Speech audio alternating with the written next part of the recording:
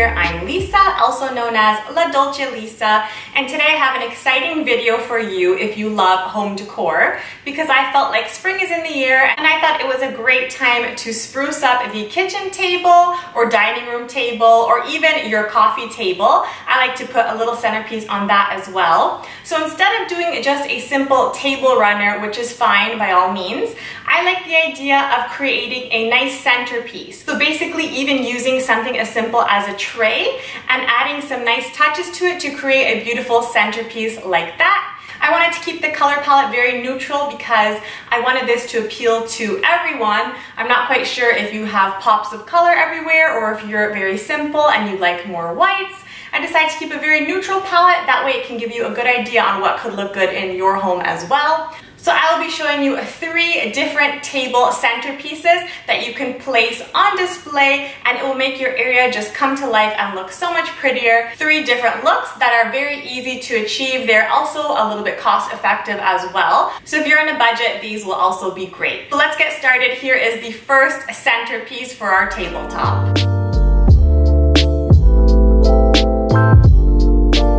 Okay, so for this centerpiece, I decided to use a wooden tray, but it's not just any wooden color. It is actually this mint green that is brushed a bit to give it that vintage look. I love this mint green color. I think it looks so pretty. And what I decided to do to give it that wow factor was this beautiful plant. This is actually real. You can easily put a faux plant in place of this, but these are actually very easy to take care of.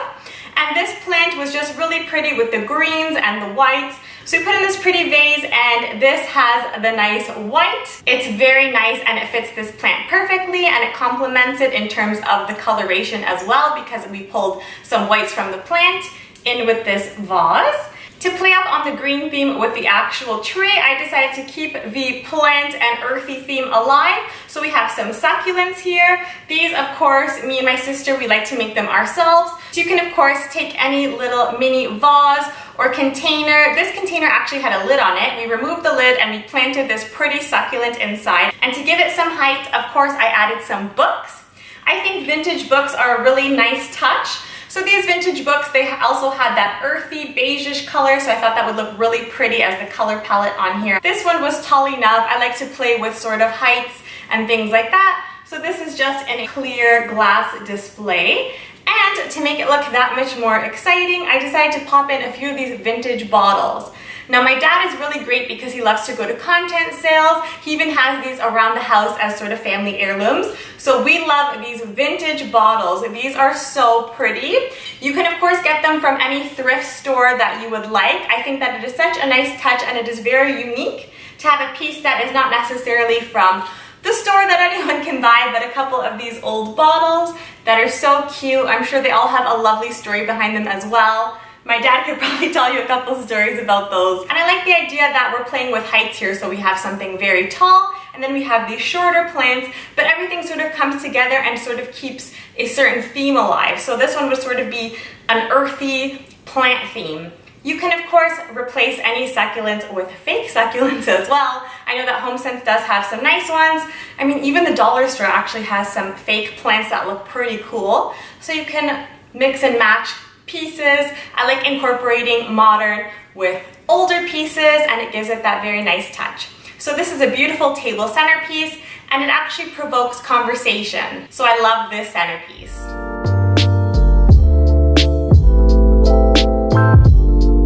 This centerpiece is actually on the base of what would be a wall mirror. We picked up this mirror at HomeSense, I believe, as well, HomeGoods for you Americans, and I thought it would look so cool as a base for a centerpiece. So instead of hanging a mirror on a wall, if you find a really cool mirror, that actually makes the great basis for a lovely centerpiece. And we picked up a lot of these pieces actually at HomeSense, and I think that this is really great because they are so affordable. This one I actually noticed that we still have the price tag on. This was $7.99 Canadian, and I think that's a great deal for this really cool, I guess it's almost like a vase or jar type thing.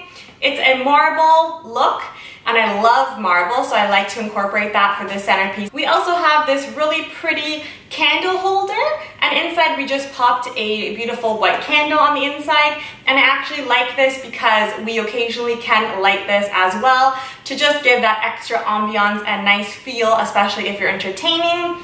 Instead of doing real succulents, they do require very minimal care, but if you're the kind of person that tends to kill plants very easily, you can get some really great imitations that almost look real. So this of course actually came as just one piece all together, the little vase and the fake plant. So we just pop that in on here. And of course I love this.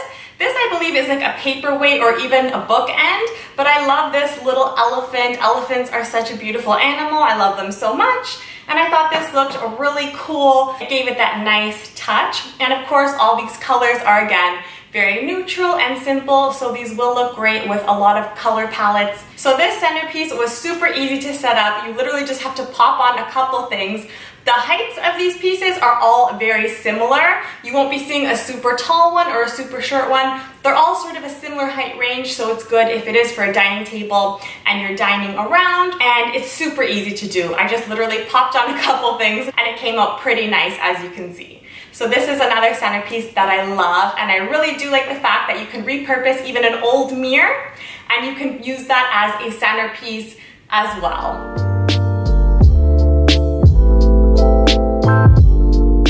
This tray was supposed to be for drinks, but I decided it would actually look like a very pretty centerpiece base. Again, it is a mirror, but it has these lovely gold accents all around it. And I decided to keep the theme very neutral, but also on the white theme. This to me looks very feminine and dainty. It would almost look pretty even if you had a bathroom, like a large bathroom, and you didn't know what to put near maybe your sinks. You can have a pretty centerpiece as well. That's what I love about these centerpieces, is they're very versatile. So wherever you see fit, you can put one and it just makes your space come to life.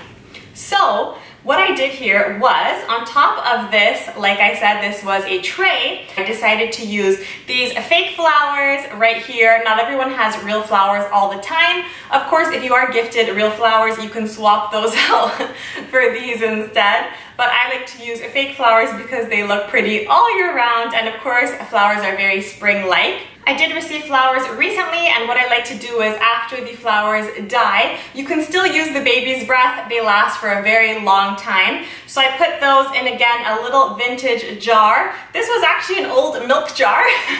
So I think that looks so pretty. I love to use old vintage bottles and jars as a vase for flowers. I think that is such a nice touch. So these baby's breath are really pretty and delicate. I also had this candle. This is from Indigo, I believe, so Chapters or Indigo. It is just a bookstore that we have here in Canada, and this smells so good. It is this lovely candle right here. I really love the jar that this candle comes in. I thought it looked so nice. It almost has that pearl color. So again, working with that white theme that we seem to have going on. And as well, I have this coral. This is a piece of coral that my dad had. I'd have to ask him the story about this because I don't remember, but I think this is such a cool and unique piece, and it just really makes this centerpiece come to life. And it's so different. I mean, you never really see this on a centerpiece, and I just thought it looked lovely. I mean, of course, these centerpieces might look a little different depending on how you turn them. I love the idea of sticking with a color theme even, and just working with different shades of that. So this is almost more creamy, whites, I mean, faux flowers or real flowers, candle holders, anything you have that is sort of a similar color theme, you can play around with it and see what works nice as a centerpiece. So I played with some earthy tones. I also used plants as an inspiration, and in this case, I decided to use the color as the inspiration on playing with different themes of white.